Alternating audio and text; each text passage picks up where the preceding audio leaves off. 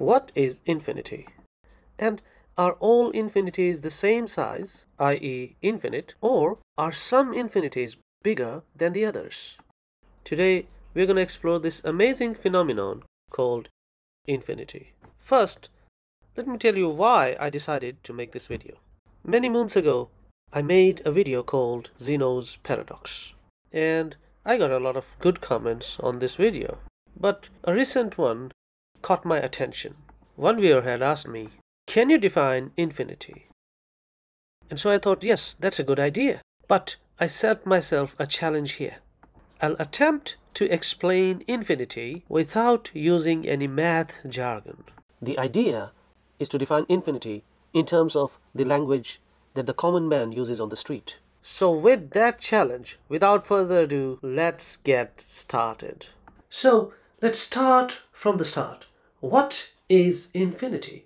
Now, to most people, infinity basically means something that's undefinable, unlimited, and uncountable. For example, in everyday parlance, it's common to say that the universe is infinite, or that the number of stars in the sky at night is infinite, or that the number of sand grains on all the beaches and deserts in the world is infinite. Similarly, the number of sentences that you can make in English, or for that matter, any language, is infinite. One of the first historical observations of infinity takes us to India with the 24th and the last Tirthankara, or prophet of Jain religion. His name was Mahavir, and he lived between 599 BCE to 521 BCE. The religion that he propagated is called Jainism. The Jains were the first to distinguish between things that go on without ending and things that are truly limitless.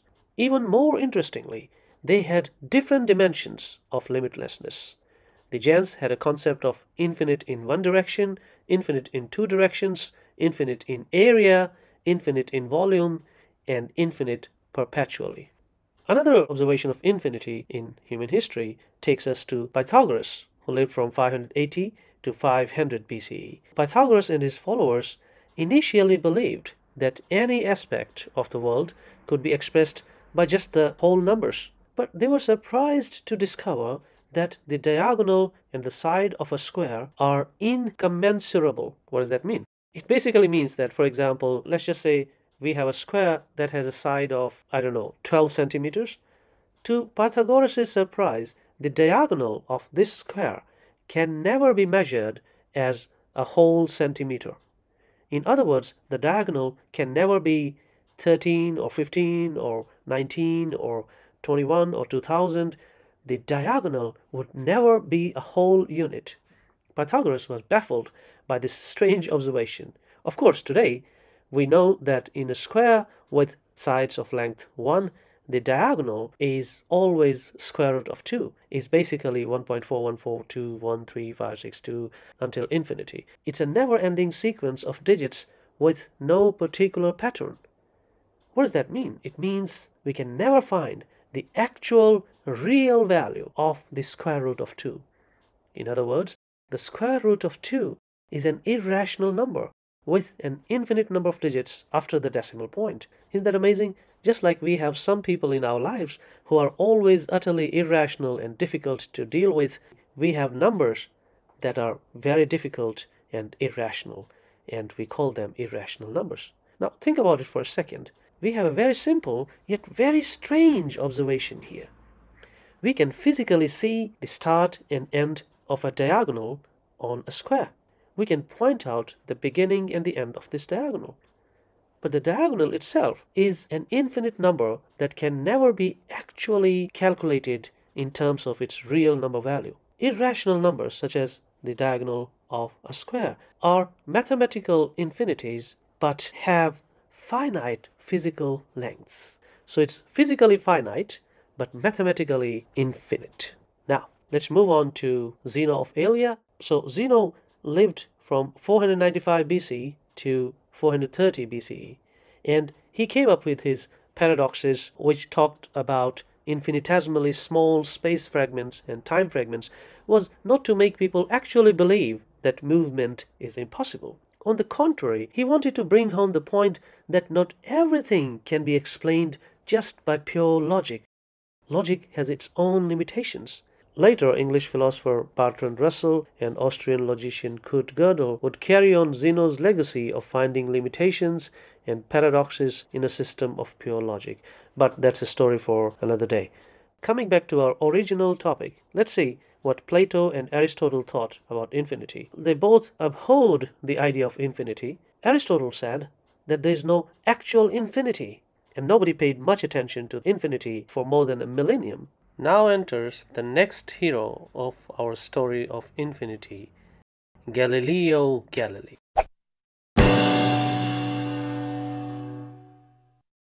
Galileo discovered a paradox, famously called Galileo's paradox, that made him scratch his head for a plausible explanation, but to no avail. In fact, it's so simple that even you can do it with just a pencil and paper. All you need to do is draw a circle on a piece of paper, just like this. Now, draw a triangle in that circle and make sure the vertices must meet the circumference of the circle. Okay, so let's do it. Now, draw a square, now a regular pentagon, okay, a regular hexagon, and on and on and on. A regular decagon, which has 10 sides, looks more like a circle than a regular octagon. A regular hectagon with 100 side looks a better circle than a decagon.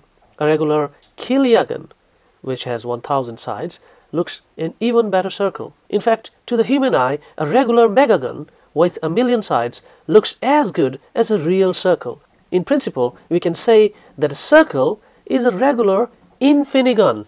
In fact, I did a similar experiment where I made a circle from straight lines. Now, it's not very sophisticated, but it's good enough to give you an idea of what I'm talking about. You can watch it here. So, basically, a circle can be formed from an infinite number of sides, each one infinitesimally small in length. Connect all of them and you get a circle. So far, so good.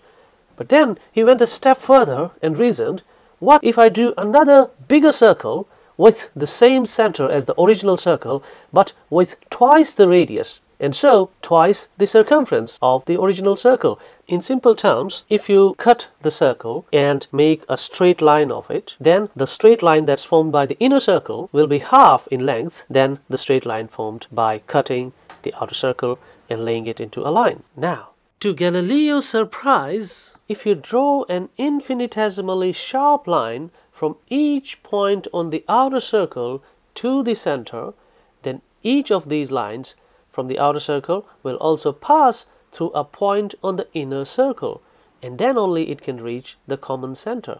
So basically, each point, let's say P, on the outer circle is paired with a unique point, let's call it P dash, on the inner circle.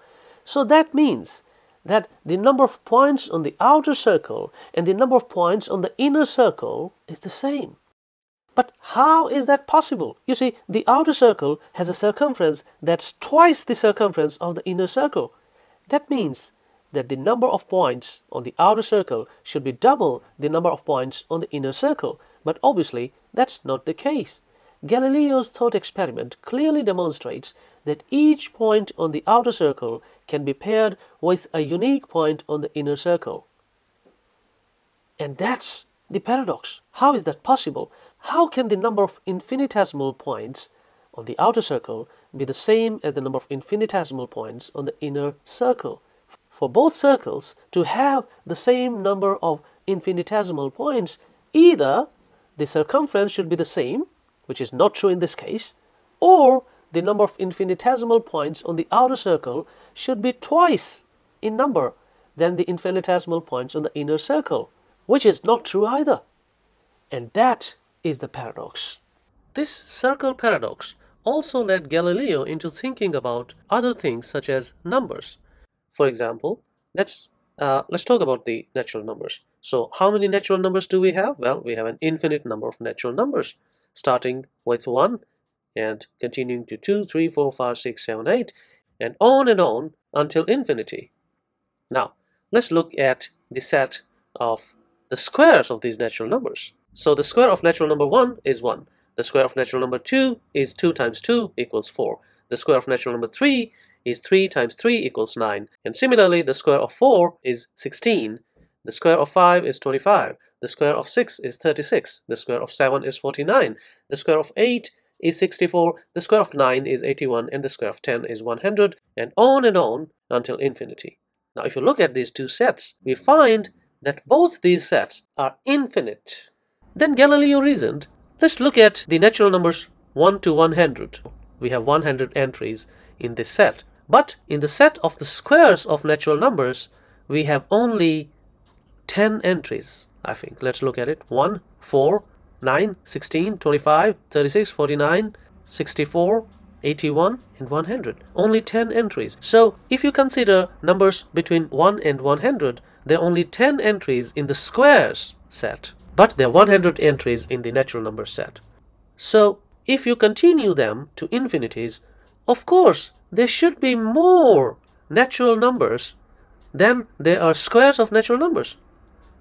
But at the same time, both of these series of numbers, these sets, are infinite, isn't it? You have an infinite number of natural numbers, and so you also have an infinite number of their squares. This was confusing to Galileo.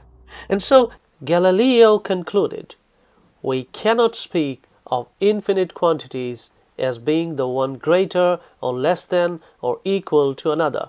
Galileo, despite his brilliance, couldn't wrap his head around this strange idea of infinity. Galileo came very close to understanding infinity, but he probably was not prepared to rock the boat any further, especially when the church was already unhappy with him or his telescopic discoveries that proved that the earth revolves around the sun. As a result, on January 26, 1616, Galileo was banned and banished by the Catholic Church, which eventually led to Galileo's house arrest for 8 years. That's all Galileo could contribute to the argument of mathematical infinities. Now enters the main hero of our story, Georg Cantor.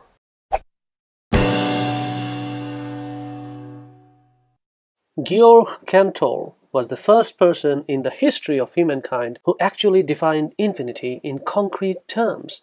And he did that despite being harshly treated by his contemporaries, suffering extreme bouts of depression, and being denied even the most basic respect by his critics. This story is heartbreaking.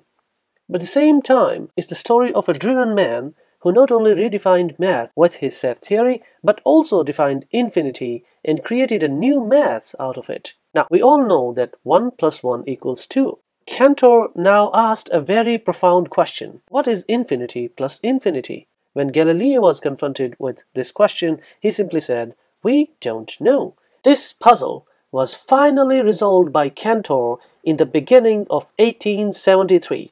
I can tell you the basic techniques that Cantor used were so simple that even someone without any higher understanding of mathematics can logically understand how he proved that some infinities can be bigger than other infinities. Now, before we embark on the journey, it's very important that we understand a few simple mathematical terms. The first is what we call a set. What is a set? A set is basically a group of things. For example, if you go shopping for groceries, the household items in your basket, it's a set of household items. Similarly, let's say in a classroom, there are 35 students. So these 35 students are in a set. So basically, a set is nothing but a group. The second thing that we must understand is size of a set. The size of a set means how many things are inside this group. For example, a set of 35 students and a basket full of 35 household items. Both are sets of equal sizes. Now, one of the very simple but powerful techniques that Cantor used is called one-to-one correspondence. So what is one-to-one correspondence? Let's find out.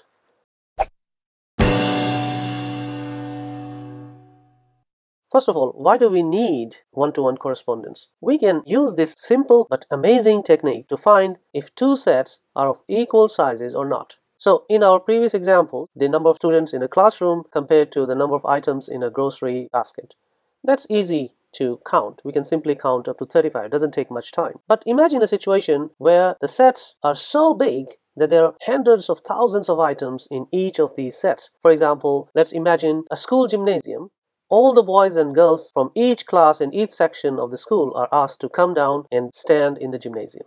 Now, What if you're given the task of finding if the number of boys and the number of girls is the same or not? One way is you count the number of girls and then you count the number of boys and you compare the numbers. But that will take a lot of time. There are thousands of students. A much simpler way is using the one-to-one correspondence. You can simply ask each boy to couple up with a girl. If there is one or more than one girls left, the number of girls is more than the number of boys. If one or more than one boys are left, we can say the number of boys is more than girls. This technique is called one-to-one correspondence.